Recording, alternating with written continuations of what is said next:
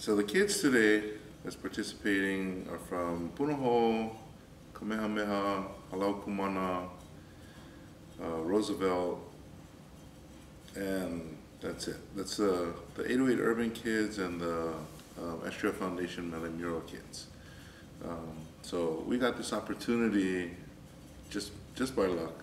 Kamea from Powwow, Hawaii, called us and asked us to come by and help them out, as far as painting, and allow the kids an opportunity to paint these hatch covers of the Hokulea. And of course the kids aren't going to say no, so we're super stoked to be a part of this historic event.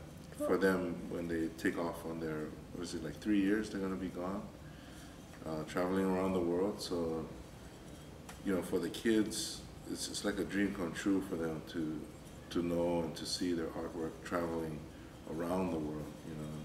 For me to see this happening, with the kids, shoot, it's a dream come true.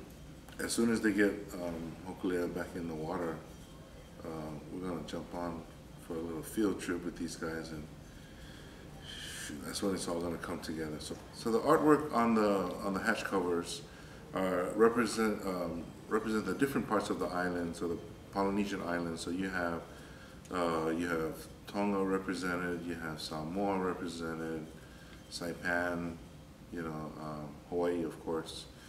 But it's this collaboration with different hands putting in their own mana and different souls touching this piece, energizing this piece, with their soul, and pretty much giving it this good this good energy. So when it goes back on the va'a, then it's like it's a representation of not just us as a community and as a bunch of folks coming together to make this project happen, but also trying to represent as best as we can the other islands. You'll see the image of different parts of the Polynesian island, but it's the part that's under the ink. It's the unseen, so to speak. That's really important. And the kids, I think, are doing an excellent job, and the staff here, they're doing an excellent job as far as making sure the kids are fed and nobody's grumpy or anything like that. The vibe is just unbelievable.